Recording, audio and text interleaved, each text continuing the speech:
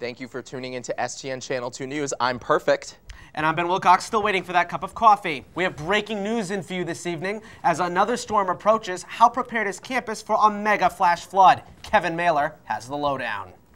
We live in a scary and dangerous world. Natural disasters pose a grave threat to many people. The tsunami disasters in Indonesia and Japan only highlight the overwhelming force of water. Now you may think that in Connecticut we're safe, but let me tell you, you are dead wrong.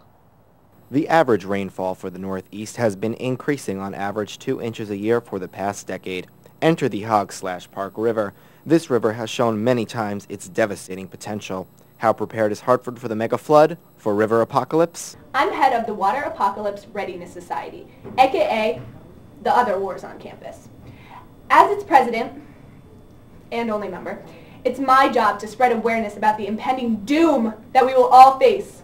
Students and staff need to take the necessary precautions to avoid catastrophe. That means knowing where higher ground is and having an escape route. This is very serious, people. Flood-related damage has cost the university $32 million over the past 10 years. The bridge near public safety has been rebuilt 4 times. Public safety had only this to say, no comment. Some students seem to be unaware of the danger they live with every day. Have you taken any precautions in the event of a mega flash flood? I have some Campbell's chicken noodle soup in my room that I could eat if it rains. And I just got some new rain boots.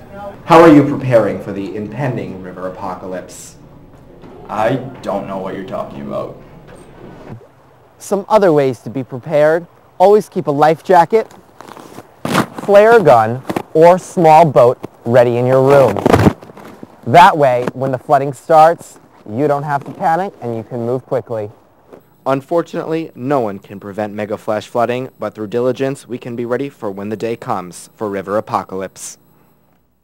Now, for more information about joining the Water Apocalyptic Readiness Society and to see a full list of life-saving items, check the Assignments tab in Blackboard. There will be an online quiz.